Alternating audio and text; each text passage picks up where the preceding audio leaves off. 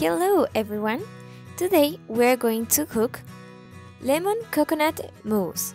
The ingredients that we are going to need are 1 can of evaporated coconut milk. They are about 360 milliliters. 1 can of condensed coconut milk, and they are about 320 milliliters. 7 grams of unflavored gelatin powder, and 1/4 of a cup of water. 3/4 of a cup of lemon juice. There are about 3 or 4 lemons. The first thing that we need to do in order to make this recipe is to put the can of evaporated milk in the fridge for 3 to 4 hours. Wash the lemons, cut them in two, and with a juicer, extract the juice from them until you have 3/4 of a cup. If the lemons are juicy, 4 lemons will be enough. If you don't have lemons, you can replace it with orange juice, but you won't feel much acidity in the dessert.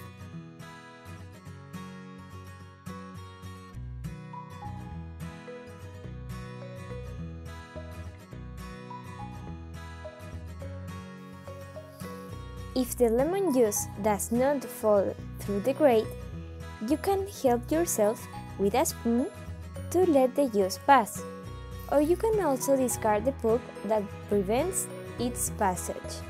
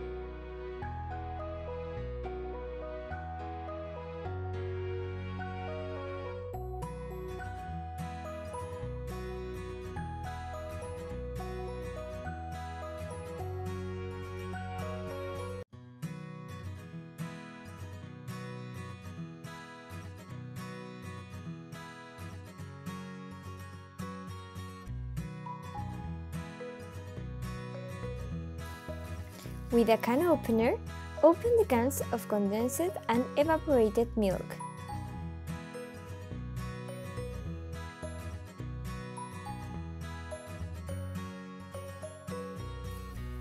Then, you will need to hydrate the unflavored gelatin sachet in 1/4 of a cup of water for 10 to 15 minutes. After you add the water to the gelatin, mix it with a fork.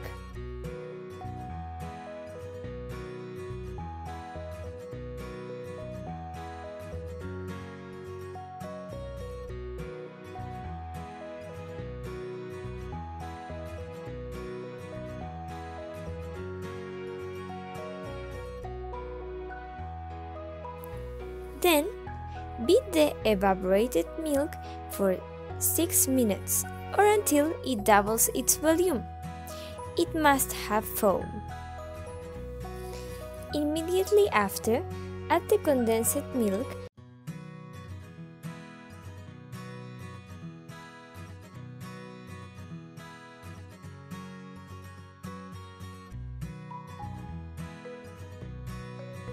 and the lemon juice.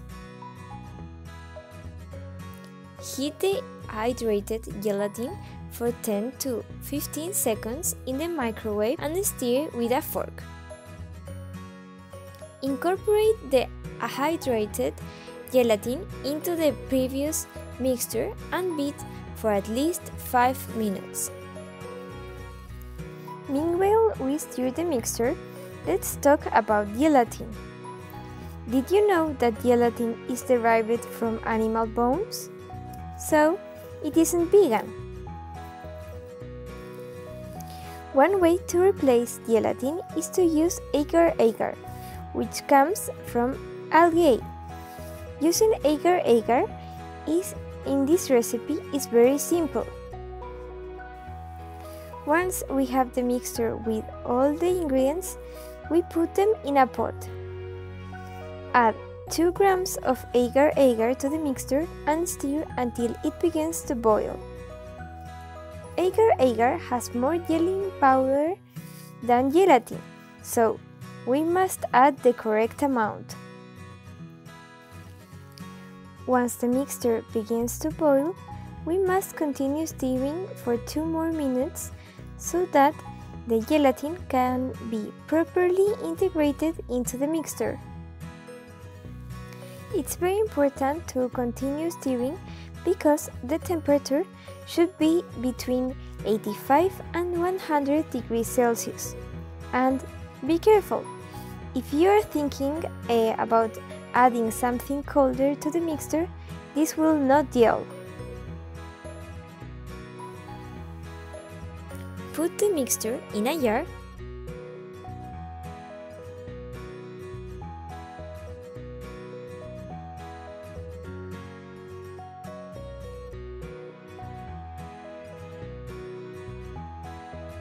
and serve in individual bowls.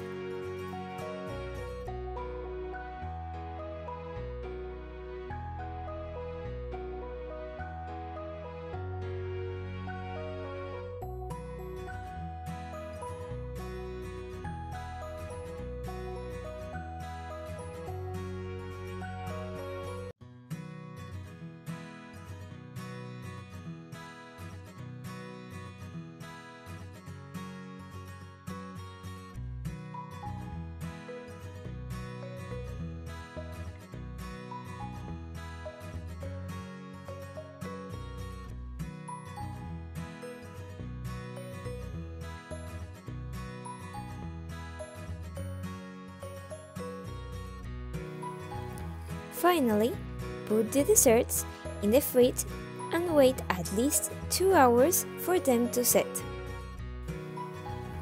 To decorate these desserts, you can put ground cookies, for example chocolate cookies, or also granola.